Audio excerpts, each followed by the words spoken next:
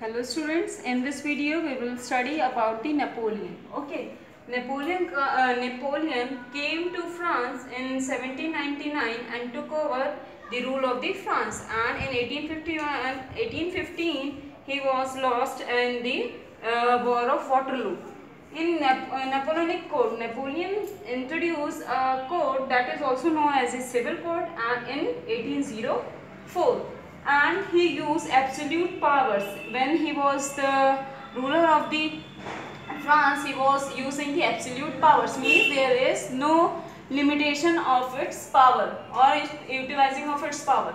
If we talk about the Napoleonic Code or the Civil War, which was introduced in 1804, what were its steps, major steps? First, the Civil Code there is the abolishment of all privileges based on the birth. The privileges which were based on the birth, that was abolished. Next one is the equality before law.